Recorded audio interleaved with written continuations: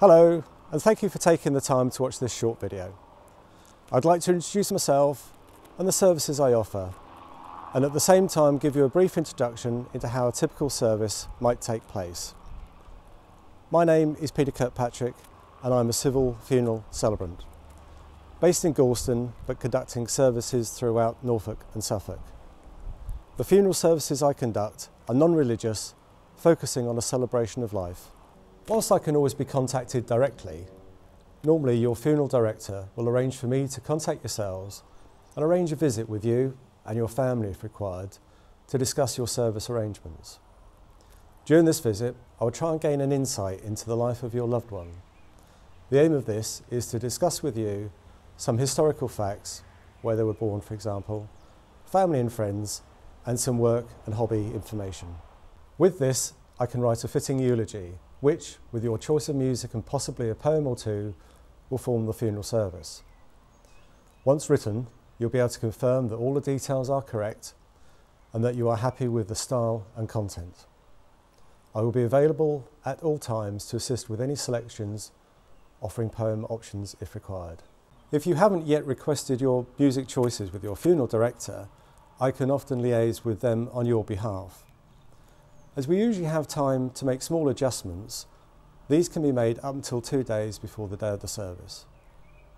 So you may wonder about the day of the funeral and what happens and when. Waveney Memorial Park and Crematorium have kindly allowed me to film inside the chapel to give you an insight into the proceedings. At this crematorium, all services start on the hour, with 40 minutes available for each service, and about 30 minutes inside the chapel for the service time. All mourners are requested to arrive no more than 10 minutes before the start of the funeral. Waveney Crematorium is fully equipped with a Wesley audio system, which can supply your music choices or record the service on CD, DVD, or even provide a webcast facility. Please note that not all crematoriums provide this service, so please check with your funeral director if you wish to use these options. We are here in the waiting area where all of the mourners gather prior to taking their seats in the chapel. This will normally take place a few minutes before the service begins. The front 2 rows will normally be reserved for the immediate family. The hearse will arrive here under the front cover, and if anybody is asked to be a pallbearer, the funeral director will give you some brief advice on what to do with some safe handling techniques.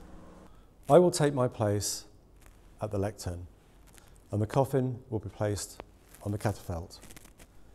The family will take their places in the front 2 rows, and the music will continue until it is an appropriate time to fade and for the service to start. I will start the service with the opening words, and we will then continue with music, poems, and the eulogy in whichever order you require. We will then, at the end of the service, come to the committal.